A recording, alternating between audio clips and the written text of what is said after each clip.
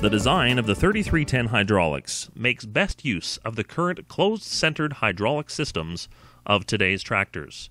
To fully optimize even the largest 3310 drill at a wide range of seating speeds, Bourgault recommends that your tractor can provide 45 gallons per minute hydraulic capacity. About 30 gallons per minute will be required through the depth control hydraulic remote. Keep in mind, the 45 gallons per minute recommendation is to cover the complete hydraulic requirements of the seating system, which may include 2 air seater fans.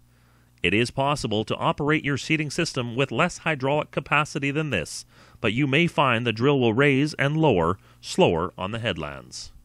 Various hydraulic control blocks used to control the 3310 PhD are located on the hitch. The directional valve wing down pressure block is positioned closest to the tractor. When the hydraulic system for the openers is pressurized, this block will allow pressure to the wing lift cylinders on the main frame so the frame weight is transferred to the inner wings.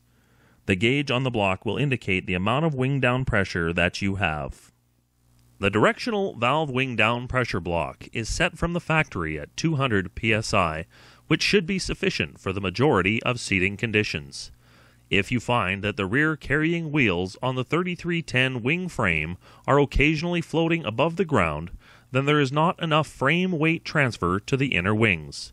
If the rear wheels are lifting off when on level ground, seat placement will be compromised.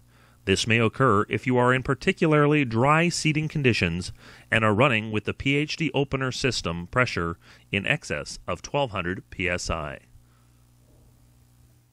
Adjust the directional valve wing down pressure block by turning up the adjustment screw located on the front of the control block. Simply loosen the lock nut with a 9/16 wrench and use an Allen wrench to adjust the set screw. Turn the set screw to the right to increase the inner wing down pressure, and turn it to the left to decrease the inner wing down pressure. Once you are done, tighten the lock nut on the set screw so that your new setting is maintained. Only adjust the inner wing down pressure if it is required. Excessive loading on the inner wings will have a potentially negative impact on drill flotation. When in field operation, the wing lift remote in your tractor must be in the neutral position. Do not operate the drill with the wing lift remote in float position, only while it is in the disengaged position. If during normal seating operation, the gauge on the directional valve wing down pressure block is in excess of 2000 psi, it is likely the wing remote is still engaged or that the oil flow in the depth control circuit is running in the wrong direction. Ensure the wing lift remote is in the disengaged position and that the hydraulic lines are hooked up to the tractor properly. The second hydraulic control block on the left side of the hitch is the opener down pressure block. This block enables you to adjust the trip and packing force of the drill through the Model 400 control box. On the right-hand side of this block is the electric solenoid that is used to remotely adjust the hydraulic pressure for the PhD openers from inside the cab. This control block also has a pressure gauge, which will provide the same value as the gauge on the Model 400 control box in the tractor cab. In the event of a failure where the electronics become inoperable, you have the ability to continue seating by manually adjusting this solenoid on the block. For manual adjustment, first idle the tractor and engage the depth control remote so you can read the pressure setting on the gauge. Next, remove the electrical connector to the solenoid to eliminate any possible intermittent electrical signal that will interfere with the manual setting. Loosen the lock nut with a wrench and use an Allen wrench to adjust the set screw. While watching the pressure gauge on the block, turn the set screw clockwise to increase the opener down pressure and turn the screw counterclockwise to decrease the pressure. Remember to tighten the lock nut when you're finished setting the opener down pressure.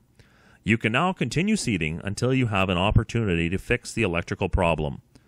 Once the electrical issue has been corrected, you must again loosen the lock nut on the solenoid, back the adjustment set screw all the way out, reset the lock nut, and reattach the electrical connector.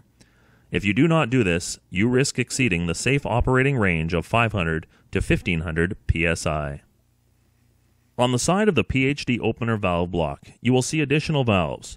These are factory set and do not need to be adjusted. The PhD opener lockout valve located on the rear of the PhD control block is used to lock the depth control circuit of the PhD openers. This valve is used to lock the PhD openers in the raised position so you may do maintenance under the 3310 frame and prevent the accidental lowering of the openers. Another option is to lock the PhD openers in the up position while using the optional MRBs to band fertilizer. The optional MRB down pressure control block is located on the right-hand side of the drill hitch. The MRB control is synchronized with the PhD hydraulic control, so the MRBs will cycle with the PhD openers when you flip the switch on the Model 400 control box. The MRB down pressure control is not adjustable from the cab and is only adjustable on the frame. To adjust the MRB down pressure, energize your PhD pressure circuit in the down direction and read the pressure setting on the gauge. Loosen off the hand adjust lock nut, turn the dial clockwise to increase the pressure, and turn counterclockwise to decrease pressure. Watch the pressure on the control gauge on the MRB block to determine when you have reached the desired pressure. Once you are done setting the pressure, simply return this lock to keep it from vibrating into a different position.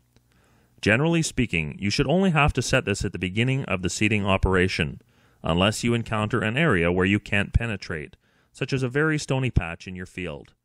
The factory setting for MRB control box is about 875 psi, which is sufficient for a wide range of seating conditions. The mid-row bander lockout valve allows you to lock the mid-row banders up when they are not in service. It allows you to raise the unit so that the banders are out of the ground. Close the bander lockout valve and your banders will no longer move up and down with your PhD control circuit. To reactivate the mid-row banders, simply open the ball valve.